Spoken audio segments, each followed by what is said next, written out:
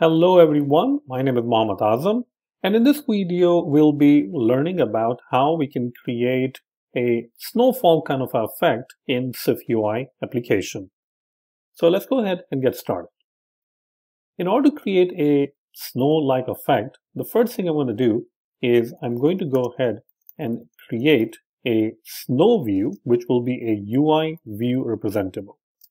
And the reason that we are doing that is that we will eventually want to use the CA emitter layer, which is part or which can be used with our UI view. So that's why we are extending UI view representable. So a UI view can be used in our SwiftUI application.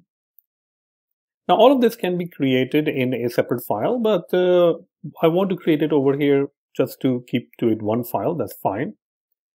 If you are looking at UI view representable, you need to implement two different functions. One of them is make UI view, and the other one is update UI view. For this case, update UI view, we're not going to do anything. We're all going to implement make UI view. The make UI view needs to return a UI view. All right.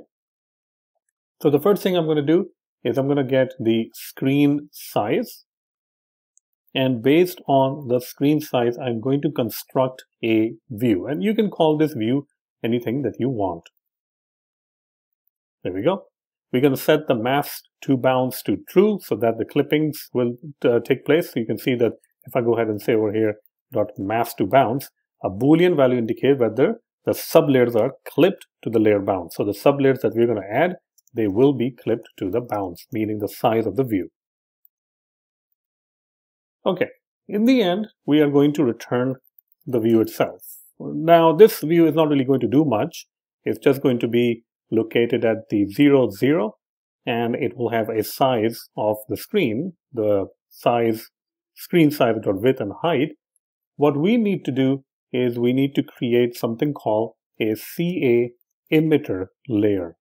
And the CA emitter layer is the one that's going to allow us to utilize the effects. So we're going to go ahead and create the emitter layer. It's going to call it emitter layer. We are also going to set the frame for the emitter layer, which it can actually use the same exact frame for the view. So there we go.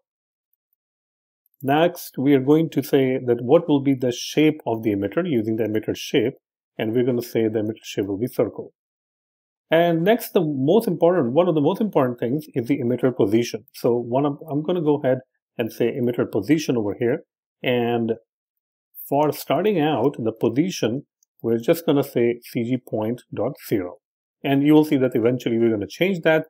But just starting out, that's perfectly fine.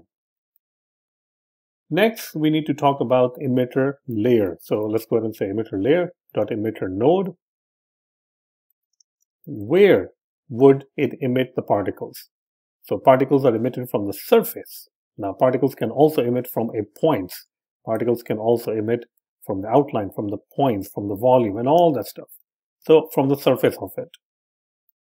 All right. Next, we're going to say emitter layer dot render mode. And we're going to set the render mode, a different kind of render mode, all this to last, all this to first, in which articles are rendered first, or all this will be rendered mode. All right. So if you look at this, or if you want to see the documentation, all this last particles are rendered, all this last, this mode uses source over compositing. All right. So basically this is saying that particles are rendered, the all particles will be rendered last. That's it.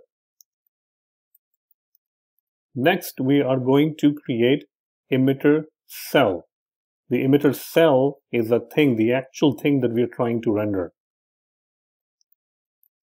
Now comes the birth rate, meaning how fast you want these things to be created. Next, the lifetime, how quickly or how they will die. And you can change these properties, the velocity of it. You can also say the scale of it, very important. You don't want it to be too big or something. So we're going to just say 0.1. And now the range, like where is it getting emitted? What will be the range of these things? All right. So we're just going to say cg float.py, which is 180 degrees. All right. Next thing we need is the actual image. What do you want to display? So I can go ahead and get an image. I already downloaded an image. I'm just going to copy it right there. Probably call it something else. This particular image, the snowflake image, has a transparent background.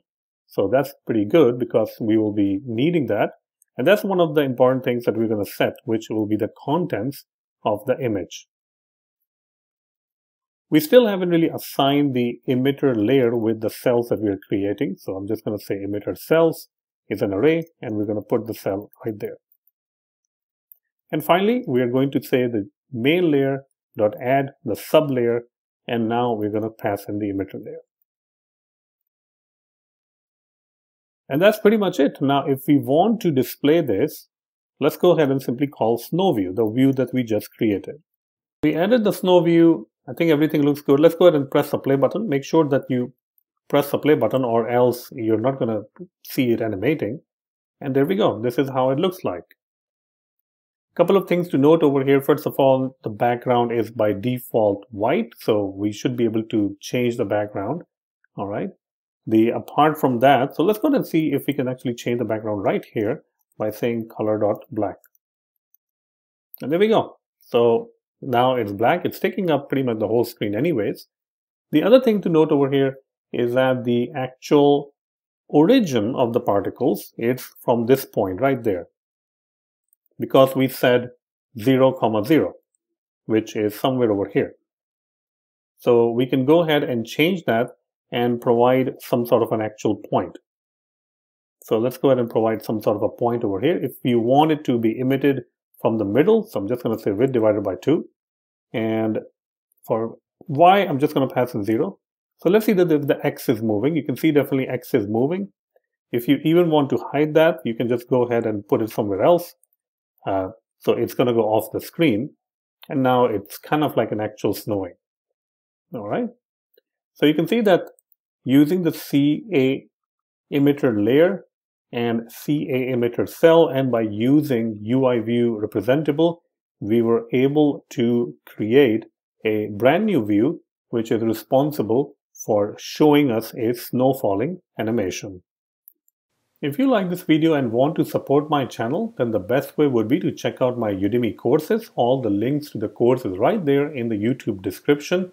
You can see I have courses on SwiftUI, I have courses on Swift, recipe courses, test-driven development, RX Swift, core data, best-selling course on that, and combine RX Swift, async in a way, data structure, everything that you want to learn. All right. So check out the links in the description and hope that you enjoy these courses.